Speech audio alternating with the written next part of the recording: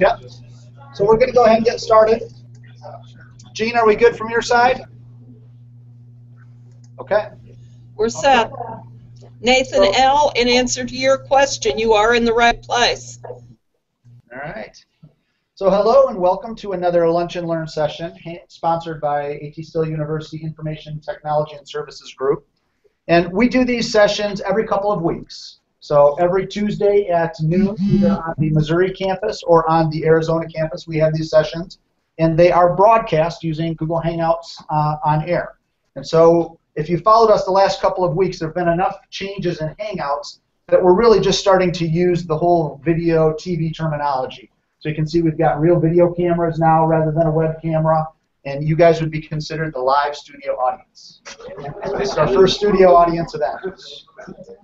So our session today, we'd like to welcome to Season 2, Episode 3, an open forum with University President Craig Phelps and Senior VP for Academic Affairs, Norman Gevitz, up on the big screen. Do you want to switch over there, Corey? And this is the second session. We did a similar session to this at the Arizona campus a couple of weeks ago. So it's just an opportunity for everyone at each campus, as well as our online folks, to be able to ask questions to the big guys. So with that, before we get started, we actually have a couple of introductions to make. The first one I would like to introduce. We're thrilled to have student involvement in these sessions. So I'd like to introduce Caitlin Schmidt. And Caitlin is the president of the USA, the University Student Association, and a member of the ATSU KCUM class of 2015. Yep. So Caitlin, we'll give it to you. All right. Hello, everyone. I'm calling to you today from my clinical rotations down in Farmington, Missouri. And on behalf of the University Student Association, I just wanted to take a minute to welcome everyone and to thank Dr. Phelps and Dr. Gevitz for hosting this forum. So a little bit about the University Student Association. We are kind of like a student government in that we deal with different issues that are taking place across campus. However, we are comprised of members from the Arizona campus, the Missouri campus, and online students as well. So we're really looking to address university-wide issues. Things like interprofessional education and events that impact the entire university. So it's a great chance to collaborate and really unite the campus and be one AT Still university. So any questions that people have regarding that, they are more than welcome to contact us. You'll see different events coming up this fall, like the collaborative case competition. Also the mascot competition that just took place. Those are all sponsored by the University Student Association. And then we also have another case competition in the spring called Clarion, which is nationwide as well. So we really look to get some national representation too. Another thing to keep an eye out for is we will be taking new members. You should see the applications in your email starting at the beginning of November, and we'll be doing those selections towards the end of November and beginning of December. So if anyone has any questions, feel free to contact us. We're here for you. So again, just thank you for taking a couple minutes to listen, and thank you again, Dr. Gevitz and Dr. Phelps, for visiting with us today. We appreciate it. Thanks, Caitlin. And another introduction to make, we have Carl Bohm. Carl is the president of the Missouri Campus Student Government Association. KCUM, isn't that what I said? I said Missouri Campus, you're right. KCUM. So, Carl, give us a quick update on what's going on with SGA. So with our Missouri campus, we're just welcoming our new dental students, our dental class, as many of you know. I'll be working with the dental students actually in the next week. We're going to be electing their own leadership. We'll have SGA representatives for them as well as class officers.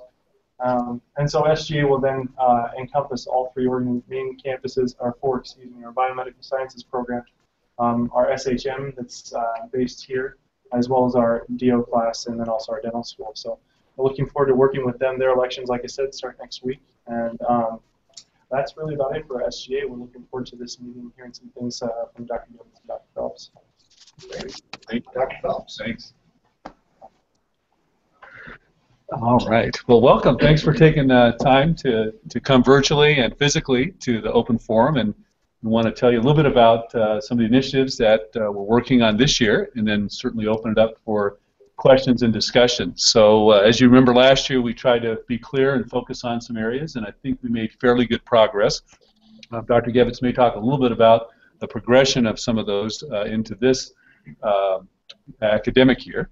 And of course, this year we're focusing on things like scholarly research, scholarly activity and research. And that was important to us because Dr. Hurd and the committee put together a very nice research paper of what ATSU should be thinking about as its role in research and scholarly activity. But we realized we had 5 new deans, and those 5 deans really hadn't had a lot of input into that document. So Dr. Hurd has agreed to work with faculty and student input and to find out what kind of the next role or the next step is for scholarly activity and research at A.T. Still University. That's extremely important. So we want to thank Dr. Hurd for willing to kind of go through that process again to make sure we have a current, applicable model now with the addition of our Missouri School of Dentistry and Oral Health.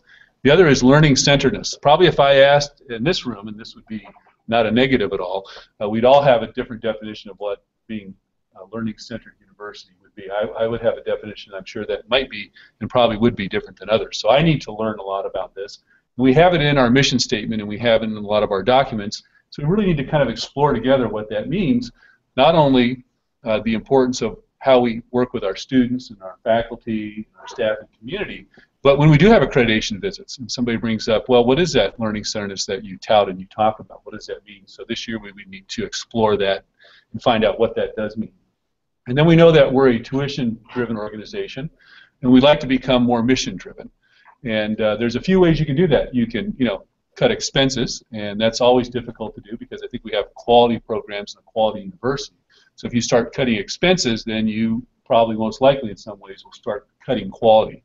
And sometimes that has to be done, right? There are disasters that happen, there are market changes that happen, organizations and institutions have to adjust, but we don't, fortunately, feel those type of pressures now. But what we do feel is the pressure that our students feel when they have significant debt when they graduate. So we need to explore this whole idea of what advancement means to a university and what the culture of advancement is. And this campus has responded extremely well to our capital campaign. Very exciting. In fact, I mentioned some things to our board, not anything specific, but in general, and the board's just excitement level about the things that advancement can do to help us reach the mission and to do the things that we would like to do for our students and our faculty and staff that we're unable to do now simply because, once again, there's always a point where you have to put your tuition so you can stay competitive in the marketplace, but yet still try to meet the mission and let our students do the things they need to be able to do when they graduate. So that advancement culture and exploring advancement is really kind of the third area of focus that we're focusing on. And then we do a lot of other things that are just what I kind of call the business of the university, the day-to-day things. Virginia and her group with Greg developed the first marketing plan last year the university's ever had, which is pretty neat, right? So we did that last year. We worked on facilities. Dr. McManus and others worked on a facilities plan for both campuses, so we were able to move that forward. And there's a lot of just kind of day-to-day operational things that happen.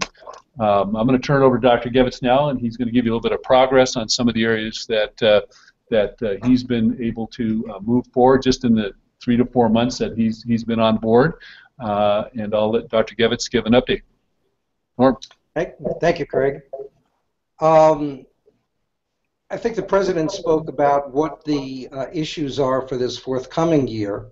When I came aboard, there were 3 issues that I came here to tackle. One was interprofessional education, the second was the development of a teaching and learning center, and the third was to improve cultural diversity. So let me speak about interprofessional education. On the Arizona campus and on your campus, there will be the interprofessional case competition that will occur this Saturday. And what is amazing is we have a record number of individuals who are participating.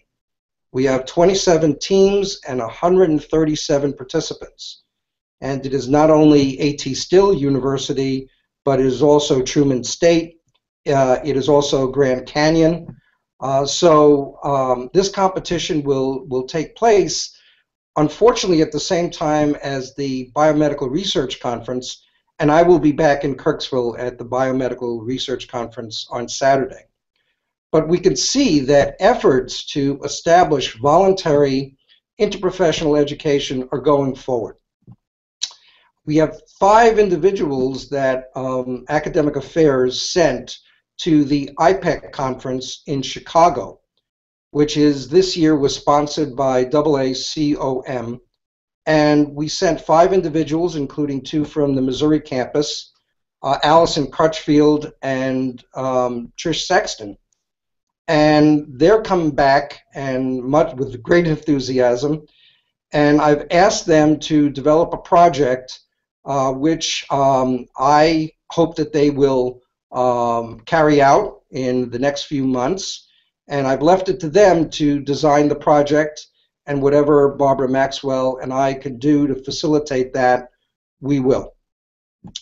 In terms of IPE, I came in with an idea. And the idea was something that I had actually worked on 25 years ago, which is called stomatology. Stomatology was a medical specialty. It is a term still used to refer to what we now call dentistry in Europe and other countries. And the United States developed the first autonomous dental school in 1840 and awarded the DDS in terms of the Baltimore College that was established that year. And in 1867, Harvard University established its dental school and awarded the DMD, and expected that its graduates would also pursue and graduate with the MD degree. The idea was that dentistry was a branch of medicine, a medical specialty. And indeed, through the latter part of the 19th century and into the 20th century, that it was treated as such.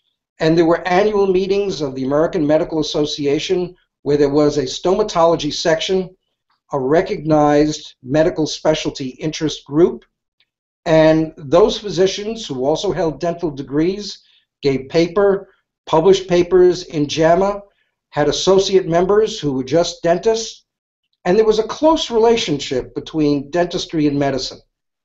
As time moved on, medical education grew from 2 years to 4 years, and the same is true of dental education. Medical education added internships and residencies, and the idea that one individual could pursue both degrees became unrealistic. Stomatology centers on the oral cavity and its adjacent structures. And I actually traced this movement in a paper that I wrote 25 years ago. And coming here and seeing all the health professional schools that we have, that it seemed to me that this notion of stomatology, that is, a focus on the oral cavity and its adjacent structures, could appeal to all of our colleges and most of our programs as an area that we could center interprofessional education and also, hopefully, interprofessional research. And what I've been doing over the last several months is meeting with the deans of each campus who have bought into the idea, and a widening group of individuals, faculty, and staff on both campuses to facilitate discussions about how we might be able to encompass interprofessional education projects related to the oral cavity and its adjacent structures. At least one grant proposal has come out of that on one campus, and on another campus, already we're talking about the pooling of resources for the teaching of anatomy and of dental students, PAs, osteopathic medical students actually working together, learning from each other. So I am pursuing this project and with the cooperation of the deans and also a widening group of faculty, and I hope to have more to report as we go on. A second area that I have been engaged in is the Teaching and Learning Center. And I have established a committee a broad section of faculty representing all 6 colleges and most programs. And the first order of business is to find a director of what I call the TLC, the Teaching and Learning Center. And we drew up a draft of a proposal for a director. We submitted that to the committee. The committee was wonderful in making changes, suggestions as to what should be the attributes of the individual that would head this center. We revised the proposal. I submitted it to the president. He approved it. It has just been recently graded, and we will soon be advertising that position. The third area is cultural diversity. And my role in this has to do with the National Center for American Indian Health Professions. We've established an advisory committee. We have a new reporting mechanism. We have an extension of an existing grant, and we hope to make progress in that area. But the real coup has been something that I was only peripherally part of, and that was the hiring of Clinton Normore as our new Director of Diversity. He's wonderful and is going to make a real difference here at ATSU. So I will just end at that point and ask if there are any questions about any of these initiatives. It's a good place to start. Any questions about the areas that Dr. Gevitz touched upon? And we can come back if we have questions. Thank you, Dr. Gevitz. One of the things that I was reminded of during Dr. Gevitz's talk, thanks to Dean Halliday, I was able to spend some time with the Surgeon General of the United States and his assistant, which was a wonderful experience. So I asked them, what does ATSU need to do to prepare our students to practice for the next 10, 20 years? And they had that question in advance, and so they were thinking about it.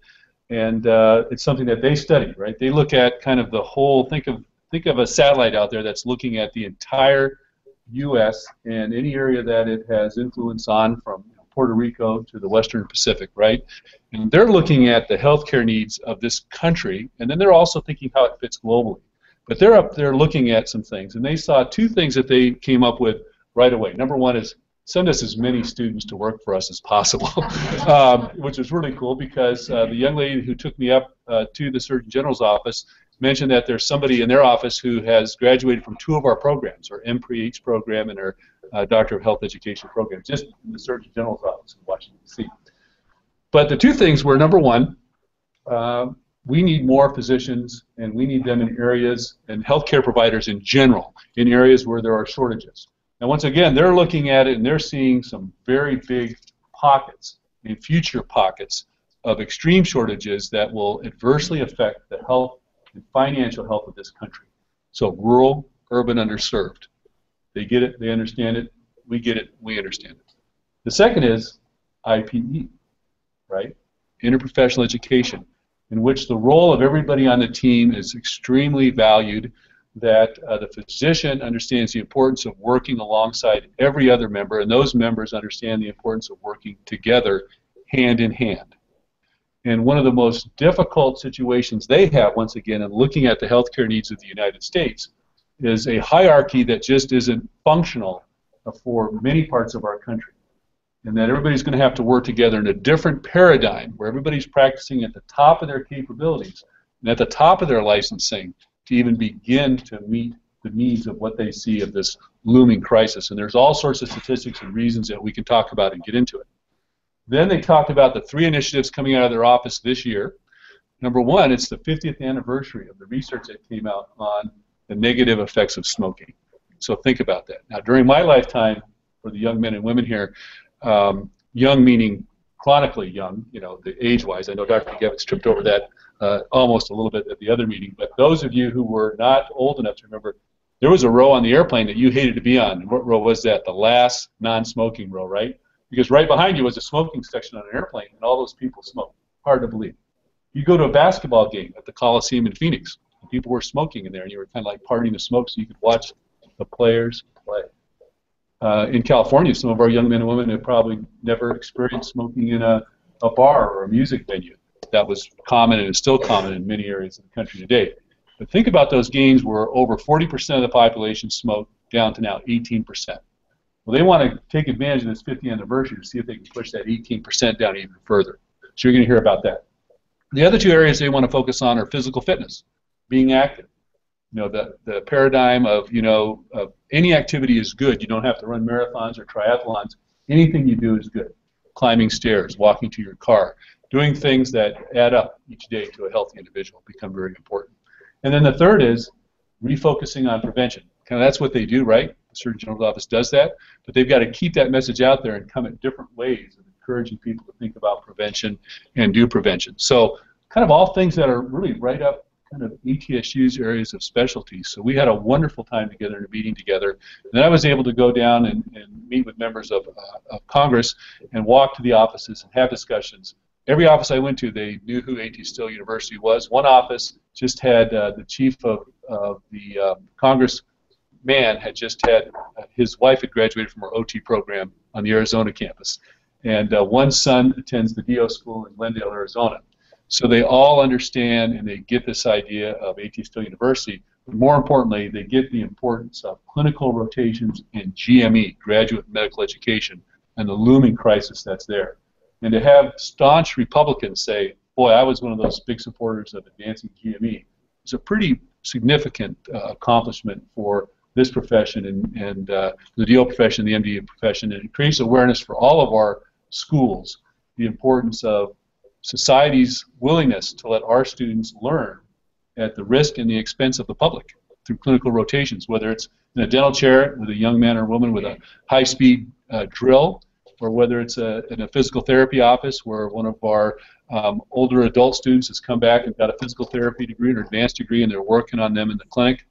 You can see that there's a lot of trust built up with the public to allow our students across healthcare to be entrusted with the care of America's population. That's our most valuable asset. So we have to keep that wonderful partnership moving forward, and I think the people do get it. So just wanted to give you that update.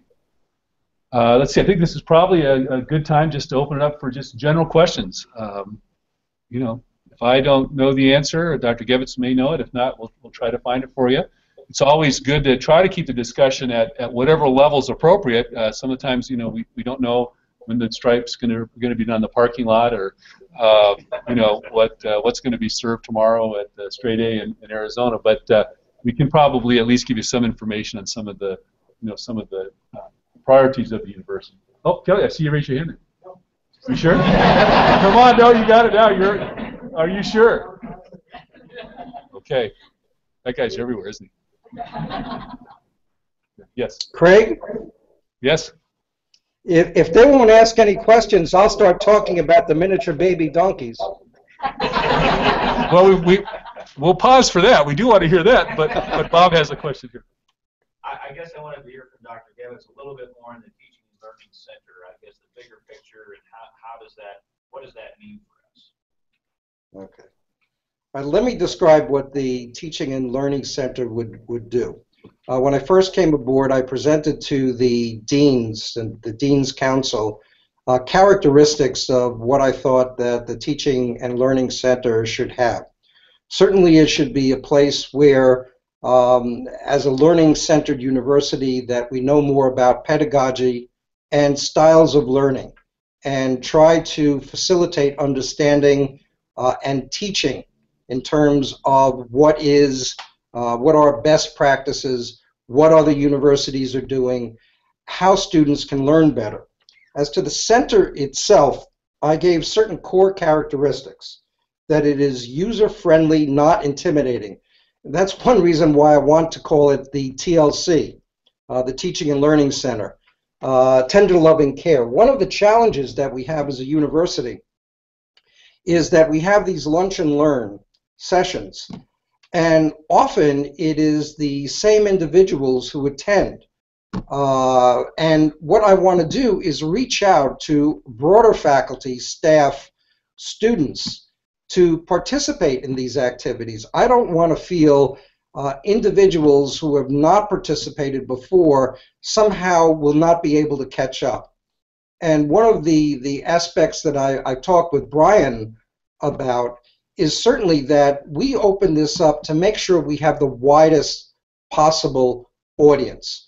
Because just to depend upon a small core group of faculty to take the lead in terms of innovations, I don't think we'll reach our mission. So that's one. Second, that it is largely virtual.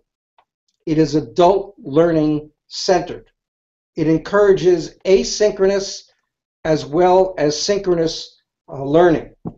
It facilitates both group and individual activities. It enhances continuing education. It serves the needs of both campuses and our virtual campus. It can be easily accessed by students, faculty, and staff. That's one of the virtues of it being virtual. Although we will have centers, per se, we will have space at both campuses where people can get help in terms of getting access, of learning how to use whatever system that we develop. That aspects can be accessed by adjunct faculty.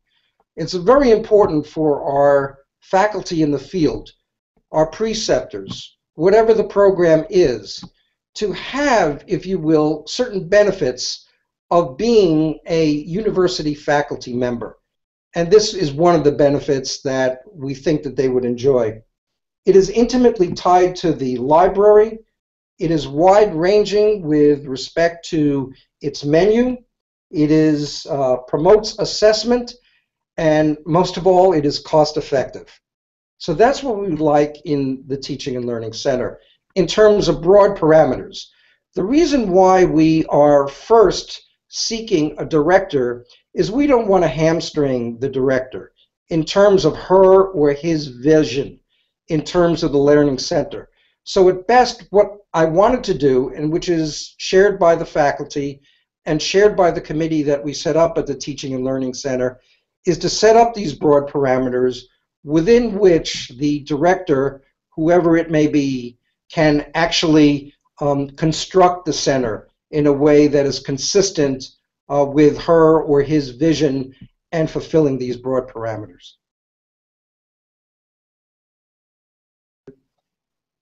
Other questions? Online. Oh, go ahead. Yep. We had a board meeting in Frisco here a few days ago. Can you tell us some of the things the board is working on? Sure. Highlights of that meeting. Yeah, well, I'll repeat the question. We had a board of trustees meeting last week. It was a great busy week. If you're going to bring your board and show them a lot of things going on, it was a good time to have them. Our board is in charge of vision achievement or attainment. And that's what our board does. Our board comes together every 90 days, volunteering, many of them with families and businesses that they lead. So think of that. They just left and they're already planning their next 90 days. Donate their time free to the university. Once again, they usually donate their travel expenses, and they often are some of our best givers. And we have last year had 100% giving. If you count kind of the academic calendar year, 100% giving by our board, and they really feel that that's important. So the board is in charge of the health of the university, and so they're making sure that everything that's being done is toward the vision achievement, which is to become preeminent. They're not a managing board. Some boards you may be familiar with actually get down in managing the school system or managing the water supply or managing the city. This board is not a managing board. So they basically have set a set of metrics that they come and they review, and these metrics are really rotated around a number of areas within our mission and our vision to make sure that we're doing the things that we need to do. So for instance, they are very keyed in at this meeting to what is our student selection criteria. Are we selecting the right students that meet the mission? And are they performing well? And eventually, are they going out to areas that we talk about in our mission? So there are a set of metrics that have been developed with the board, staff, and faculty to look at those metrics. Sometimes the metrics focus on things like asking, are our facilities plans in place? Do we have a risk management plan? Do we have a succession plan? So those were some of the areas that were looked up on at this meeting and decided at this meeting. But the most important time during the board meeting occurs outside of the board meeting. And those are when we develop specific times for the Board of Trustees to interact with our faculty, staff, and students. Good news is those are plenty. Bad news is we got to make sure we utilize those times. So for instance, on Friday afternoon, our board, four or five, I think maybe 6 total, came with the new MOSDO students, because we have 4 dentists on the board, to talk with them. We had an hour and a half very wonderful exchange. The rest of the Board of Trustees went over to the reception area in the accounts, let's see, what do we call the reception area? The Connell Center, in that area, and met with students from USA and other students and faculty and others. And it's those interactions where they get the kind of pulse, the feel of the university. So there were several of those that occurred throughout their time here, including standing around during the inauguration and post-inauguration, where there were chances for them to bump into students, faculty, and staff. And then on Saturday evening, Kelly, you disappeared. Kelly's band was, or the band that Kelly's in, was playing over at the Jackson Stables, and we had one of our board members there. And we were able to take the board member around to meet students from KCUM, to meet students from USA, to meet students from MOSDO. And it's those times where they really get the interactions of what you feel. But once again, it's only as good as you showing up and you participating and you asking questions. So you have access to the Board of Trustees that very few universities have. Oftentimes it's come in, give a report, see you later.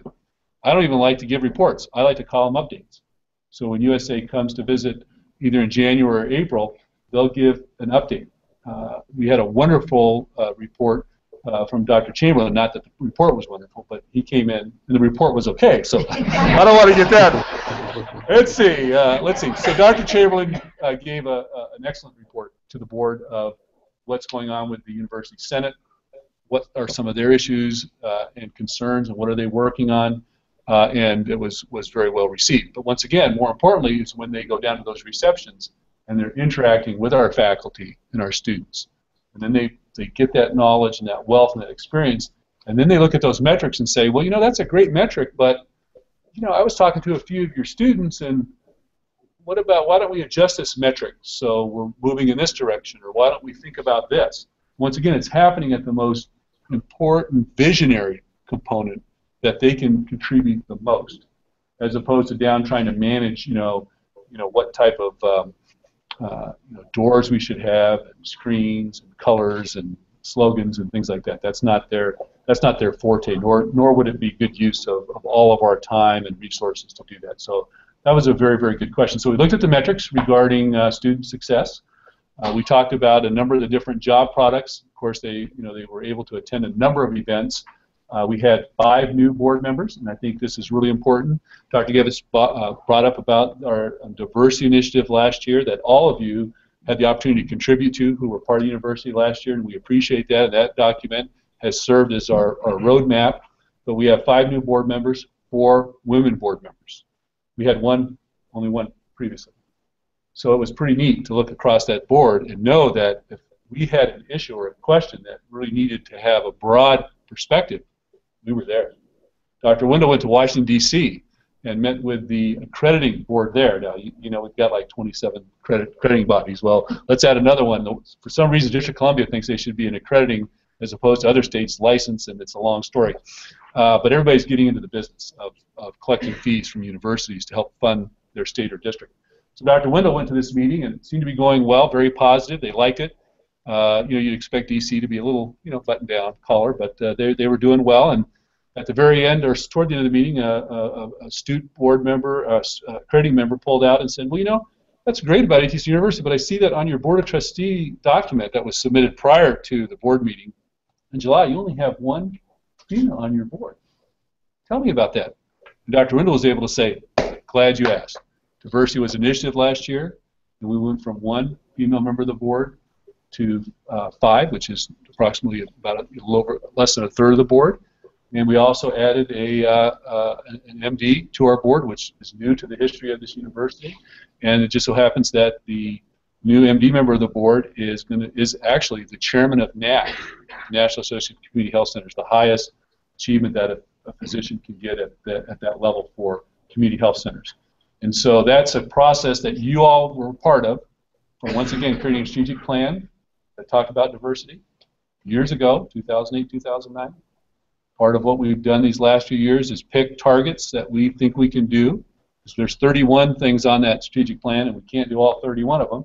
But we can certainly do 3 or 4 a year, right? Get those done. And then the input about cultural competence, cultural diversity, all those areas that we talked about, hiring the right person, and our board understanding it. So the board saying, hey, if this is truly a strategic initiative of the university, let's listen to what they're saying, and let's make sure that we're diverse too. That was a pretty intense July board meeting, because anytime you expand your board, think about it, it's logistics for 5 more people, it's orientation for 5 more people, it's cost to bring 5 more people. All those things occur, but the look that you get from their perspective is probably beyond value, and I can say that happened this last meeting. So that's a very important thing that I thought you'd appreciate, because you were all part of that diversity white paper and initiative and feedback. So, okay. Other questions? Yep. Yes. Dr. Phelps, I don't know if it's so much of a question as a comment, and a shameless plug for the university staff council.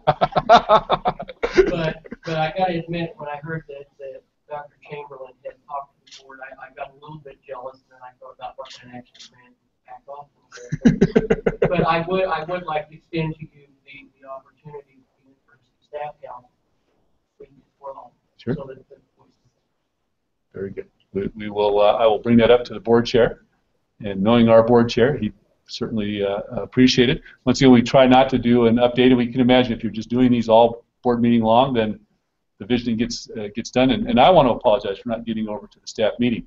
I don't think that we could have scheduled more things on Thursday and Friday. I don't know if the capacity of the town or the city could have handled more things. And so we came back from lunch right in the middle of my metric presentation, and Maureen's trying to pull me out the door, and the chair said, "Get up here and get started." And then when we were done, I said, "Do I have time to get over there?" I think we wrapped up around 4, and I think by then you had appropriately moved on to your next fun activity. But yes, I want to make sure I spend more time with the staff council, and I will offer that to Dr. Drew and the board to consider doing that. So, thank you. Ready for an online question? Sure. So we'll go from kind of the board to a program-specific question. I'll try and broaden it so it's not just one program.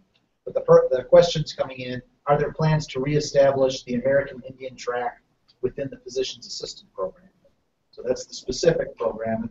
But let's kind of broaden it. Maybe go to Dr. Gevitz or whoever wants to handle it. Kind of what are the future plans for all of the programs? We've seen a lot of expansion over the last 15 years. Wow. Boy, so we've got a lot of schools and programs. How much time do you guys have? Go for it. All right. Well, what we did last year was we had some funds available for each of the deans to kind of dream. And we gave them support to dream about where they see their program going in 5 to 10 years. I think it would be, to talk in the general term, I think what we see is some mild to moderate growth in programs. We didn't see any really just large trajectory in program growth. Of course, MOSDO was going through their formation, so they were doing their own strategic plans. They built their school, so Dr. Halliday didn't have to create an extra document. We just gave him credit for starting a dental school, so his staff and the supporters for doing that.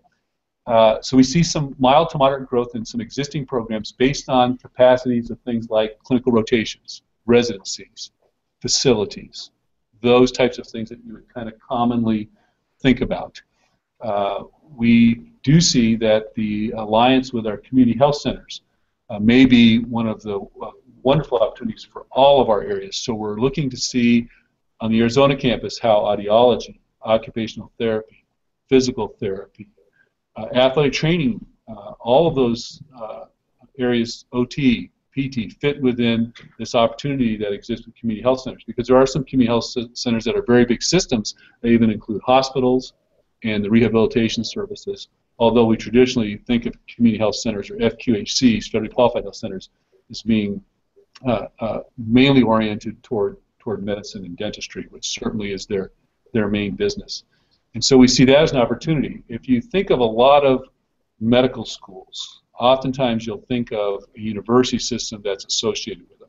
So for instance, the University of Arizona has a large hospital and medical center associated with it. We, being a national school, don't really have that. We have opportunities and partnerships with a number of different hospitals, which once again is actually pretty good because you spread your risk.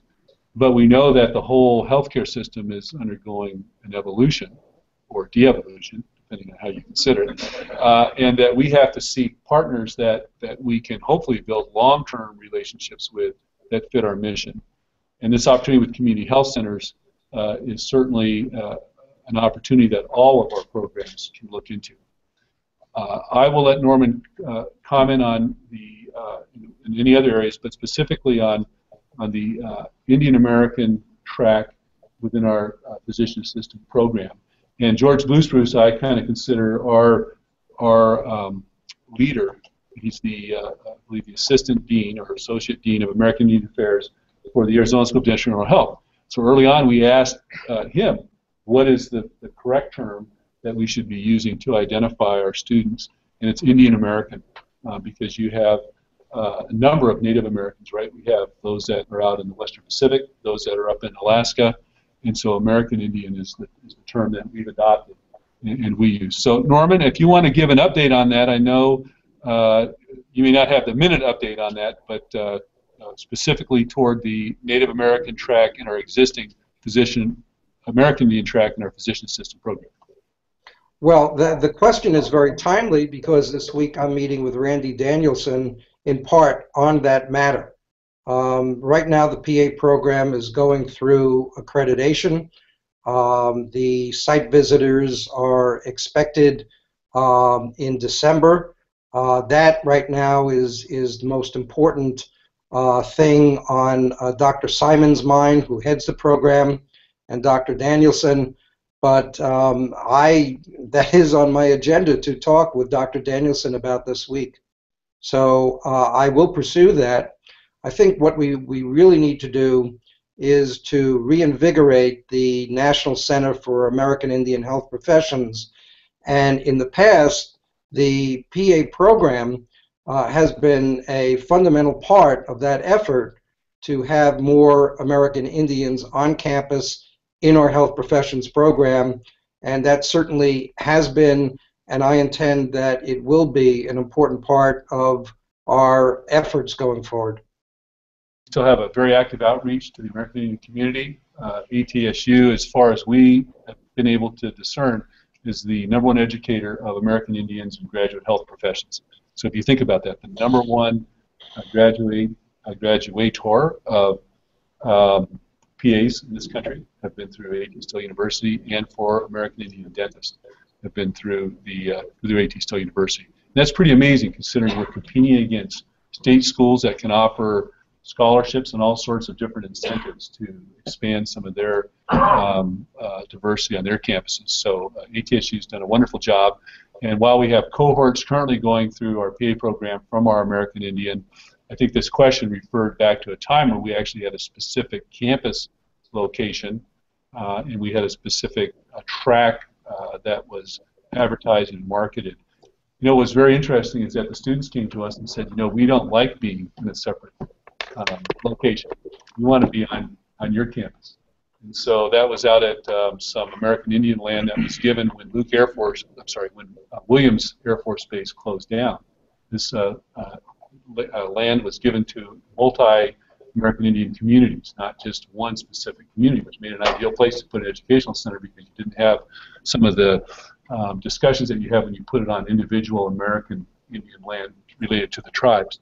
So the we brought them back to campus, and that was their desire. So we kind of brought them back into the PA class, although, once again, it's not what we would call a separate track.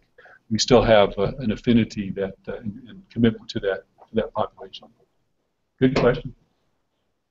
Sorry for the length of the answer, but there's a lot of stuff on there. Yes? Dr. Gevis, with regards to development of an IP, as a university, have we established any sort of connection or relationship with the acknowledged National Center for Professional Practice and Education? Norman, did you hear that? No, I didn't. Adam asked in our IPE, do we work with the National Center for Interprofessional Education? Do we have a relationship with them? Are they appropriate for what we do? Well, we go each year to the IPEC conference, and Barbara Maxwell certainly has many connections with interprofessional education groups, both in the United States and abroad. So it's very important for us to know what is going on nationally and internationally with respect to IPE, and to look at various programs that are innovative in terms of the type of education that they offer. So if you will, the National Center in part serves as a clearinghouse for us in terms of what others are doing. But interestingly, what we can do, particularly with the stomatology initiative, is, to our knowledge, no one else is doing this type of project right now. So in terms of becoming distinctive and preeminent, it's important for us to develop our own programs, but at the same time, we could get inspiration and ideas from what's happening nationally and internationally, and we can get that from the organizations that have been established to promote IPE. Adam, did that address that? Okay. Was there? Do you want a clarification? I mean, is there like a? Do we pay a membership fee to them or? Okay. Colorado to the Islands on the East Coast, and I didn't know if there was any stomatology project or other initiatives intent to become one of the innovator institutes. Okay. So evidently, in this support overarching organization, there are some innovation institutes, 8 of them around the country, and Adam was wondering if perhaps that may be something we may be thinking of having, being designated one of those innovation institutes. And it's possible down the road that we can do so. First, I think we have to have a track record, particularly with respect to a particular programmatic area. What I think Barbara Maxwell has been very successful at is developing these voluntary efforts between faculty, students, and staff to develop IPE activities. I think what we need to do is to be known for something specific, that we have to be known for something different. To be designated as such is a competitive process, particularly also with respect to getting grants and external funding. And so I think part of the overall idea of where IPE can help us with respect to preeminence is to be known for certain types of IPE activities, and that's the path what we're trying to take right now. Thank you.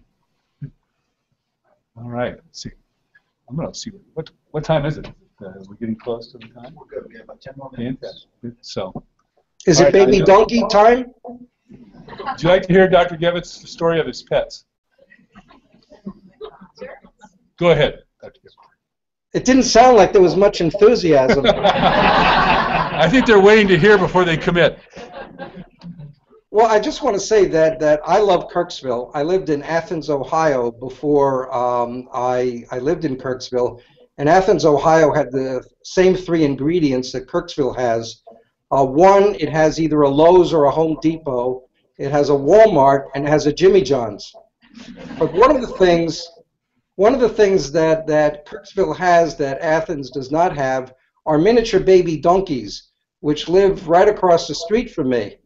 And so when I took this job in where I'm centered in Kirksville, that all my New York friends, where I've been living the last 4 years, looked at me incredulously and could not believe that I was moving from New York to Kirksville, Missouri, not knowing that, as I said during Founders Day in many ways, it's home, because I've had an association with Kirksville, intermittent, but for 36, 37 years. But one of the joys that I have is to pick a location where there are miniature baby donkeys being raised across the street. And when I told my friends in New York, where they asked me, where am I living in Kirksville? And I would say, right across the street from miniature baby donkeys, my New York friends, who are never at a loss to say something, just open their mouths and were all speechless. So it is something that I enjoy, coming out in the morning and hear them braying, or coming back from work, hear them braying, that I feel I have a connection with the earth. Yes, Jason. Dr. Gevitz, you probably don't know this. You know a lot of history, but because we just found a postcard from a student who said, I love, in writing home about the events in Kirksville, this is from the 1900s, I love to go over to Dr. Still's house and watch his little pony. So it is a tradition with our founder. So. Did you hear that, Norman? I think that was Jason, but I didn't hear what he said. Well, he found a postcard from the early 1900s that a student had written home about how they would go over to Dr. Still's house and watch the little ponies. So I'll leave it at that. So will I. Dr. Whittle. You can tell Dr. Gevitz that his request to put miniature baby donkeys on the lawn in Arizona was turned down. Yes. Yeah. No donkeys on the lawns in Arizona. So. Thank you, Dr. Wendell. Excellent. Very good. All right. So I hope that was helpful. We'll try to do these at least twice a year. Obviously, you have the idea box that you can submit things to all the time. We get some great ideas. I think, if you notice, the less driving into the area where the Thompson Campus Center is, there's less of a bump there, so you don't bottom out. You would think that would have been intuitive to us, but it was inspired by something in the idea box. We did try to put a umbrella out in the little medicinal garden area, but for some reason that corner, the winds blow that thing up, and we had it there 2 days, and it was going around the parking lot, and the person said, I understand. Why don't we not put that out there? So I asked her to be in charge of the umbrella and keeping an eye on the weather. And so she got tired of running down there every 10 or 15 minutes to remove the umbrella. But that's kind of the two extremes. But there have been a lot of great suggestions, ideas that come to the office, and we try to put them into the appropriate pipeline and get some of those things done if we can. The ones that are kind of our dream goals, we keep on there somewhere, but we don't assume that some of those things we'll be able to do, and we let the individual know that sends the ideas in. But you just never know. It may not be its time now, but it may be time in 5 to 10 years. So, good. All right, one last question. You got one, two? Okay. Did you guys get together ahead of time in your group and say, no, I'm just completely kidding? I guess I don't know the true situation here, but as far as our 3rd and 4th year medical students are concerned, how are we as far as slots that are given? I assume they're given to us. Are we earned? Well, yeah. But yes. Are we doing okay? Do we have placement? Are we getting close to capacity? Sure. Well, I think that's a great question for Dr. Gevitz. I think it's the one thing that keeps all the team up at night. The team that meets once a month, and we meet individually with team members. That's probably the thing that keeps us up at night is we know that to handle this future need, we're going to have some type of increased capacity in clinical training in all of our areas during their pre-graduate, and then in some of the professions that are requiring more and more graduate types of things, how do we keep that in balance? So for the first time coming up in graduate medical education, the next year or two, we will have the number of graduates equaling the number of overall residency slots. Now remember, that's all residency slots. It's not maybe what our students prefer, what others prefer. It's just a big number. Once we hit that, then that becomes a bigger issue of the expansion of medical schools and new medical schools. Now, once again, on the Hill, they're aware of this, and they're trying to push funding. And in fact, in the Affordable Care Act, there is a whole separate part of that is designed to increase residencies to expand the capabilities to to give care to people. And it's right in there, and it's actually law. It's been passed. It's been passed. So it's there, and every person in Congress understands the importance of GME. And the reason is because they know that if they don't get that done, it directly affects them and their families. And they don't want to be the person that didn't plan ahead for the health of America. That being said, our rotations are earned through many years of relationships, through mutual support. When one organization has difficulty, they work with the other organization and vice versa. Sometimes they survive or don't survive corporate takeovers, transitions from profits to non-for-profits. It is a constant game of chess that everybody is working on, from what we might consider the UCLAs and the Harvards to the podiatry schools, who currently have a moratorium on opening new podiatry schools because of the lack of clinical rotations. So we have to advocate on all levels to keep our clinical rotations open. And we're fortunate that we have alumni that we can often turn to when we need something, and pick up the phone and say, hey, listen, could you help us out with rotations? We found that extremely true when our PA program had its accreditation issues. So I will let Dr. Gevitz maybe discuss current capacity, but to my understanding, it's a constant chase. We have people that their full-time jobs are to do nothing but go out there and look at new opportunities, sustain the ones that are already in development, and kind of blaze the way. And we think the community health centers are just in that infant stage of working with ATSU, although they're a major player for us right now, but we think the potential there is even greater. Dr. Gevitz? It's an absolute excellent question, and it's an existential question as well. As Dr. Phelps said, that it is our DO programs and our other health professions programs as well, finding sufficient clinical experiences both at the pre-doctoral level and at the post-doctoral level. We've seen a change in the scenario. The old osteopathic way was voluntarism. It was giving back. And that's how we were able to get sufficient number of our medical students precepted. Now, however, we have great competition. Many hospitals have closed. We see the impact of Caribbean medical schools that are paying top dollar for rotations around the country. And now what we're finding is, for many of our programs, that we are having to pay our preceptors. And this represents a paradigm shift for us, because our efforts, as the President said earlier, have been to try to keep our tuition low. But now we're paying for activities that were once provided as give back to the school from which individuals graduated from, that all of this has become monetized.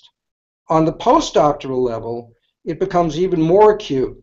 2,000 MDs, graduates of U.S. medical schools, had to go into the scramble in order to find slots because they didn't match. There is the idea that somehow that international medical graduates will be necessarily the first to be squeezed out as the cap is hit in terms of what CMS is willing to pay for. And that's not necessarily true, because on the East Coast, where many of these residency positions are, the head of residency programs are themselves international medical graduates.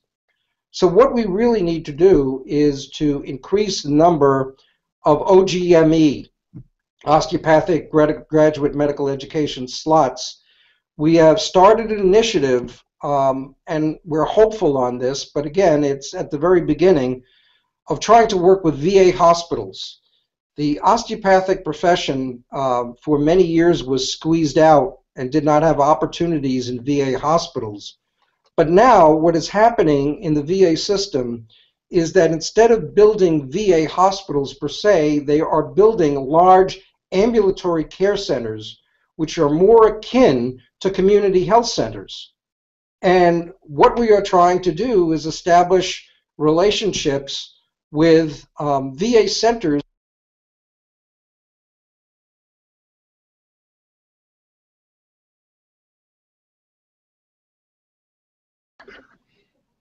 All right. Well, what he's talking, you got no. Of course. Houston, we have a problem. Yeah. Mute button. All right, I've got it. So, anyways, he's working with we're working with the VAs on expanding some residency programs, residency opportunities. Now, I want to tell you some great things this university has done and is doing specifically regarding that. Now, it's happening at all programmatic levels.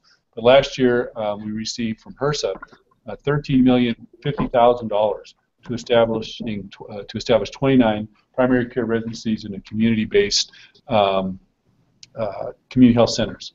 And those were all full, many with our graduates. And it was about 10% of all the residencies that were started by Aesthetic Medical Schools came out of this university. Tom McWilliams, as he left the dean position in Arizona, was brought on specifically to develop graduate medical education. Dr. LeBaire is part of that group here that's working very hard on that and moving those things forward, and we are well aware of that now. Here's what I think that you heard, but is really the catch in this, is we're competing against schools that start every quarter, but we start once a year. So imagine every quarter they start 200 students. They are really not concerned if someone fails or passes. That's not, once again, the corporate for-profit nature of these Caribbean schools, not all of them, but many of them, is that we start hundreds and hundreds of students. We know some are going to fail out. And, so they're able to take larger sums of dollars because there are 2 to 3 times maybe more students. And they can go to a hospital and say, hey, we can give you $1 million a year for clinical rotations.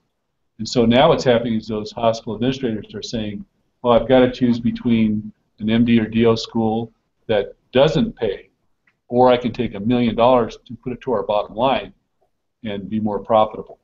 And that's where we are. That's really where the battle is. So you see this escalation of the cost for clinical rotations. Now imagine what that's going to happen to all DO and MD schools. If now you have to take every tuition dollar, what we do is we kind of front load it, right? We front load years 1 and 2, and then we send the students out for years 3 and 4. But if you actually look at how we spend the resources, it's mainly front loaded in year 1 and 2, but we give them 4 years to pay for their DO school, right? We don't collect it all up front. It's a little bit like a mortgage.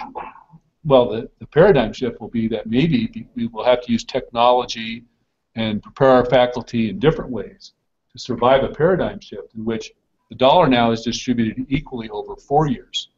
It can't be front-loaded into years 1 and 2 because we can't really double tuition, right? So this was going to present a very interesting paradigm in general for the whole medical and health professional education. It's not just ATSU. It's the whole way the whole thing is moving. So you see companies respond by forming partnerships with people and organizations like we're doing with community health centers. You see hospital systems being sold out of universities, but with a agreement for a period of time to provide clinical rotations. You see some schools and some systems buying hospitals, which usually doesn't work.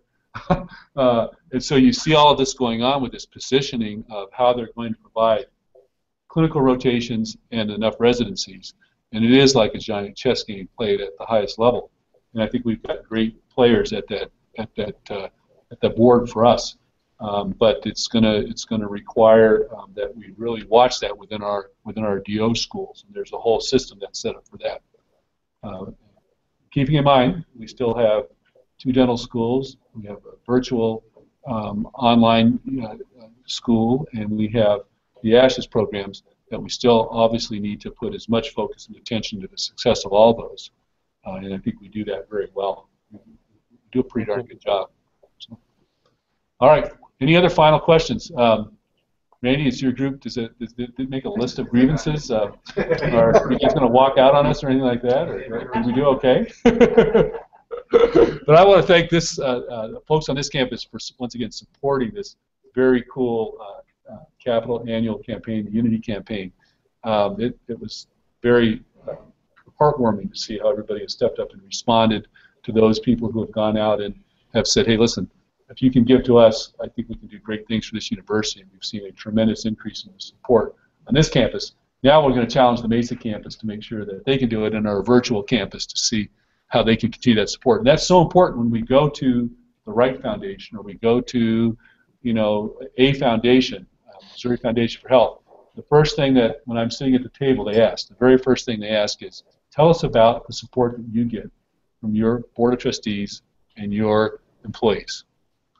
That right there sets the tone. If you can't walk in that room and say, we have 100% and basically 50% or more, you know, they kind of, you know that they're graded down a notch just to start with. And if you can say, here's where we are, great, let's move on to the next thing. And this energy starts to bubble up and gets created. So it's very, very important that we all participate in the success of this university and our jobs. Thanks a ton, Dr. Thanks. Phelps. Thanks, Dr. everybody. Gavitz. Thank you. Great. Good, thank you. Oh, he's back. Thanks, Lori. We'll see you Saturday.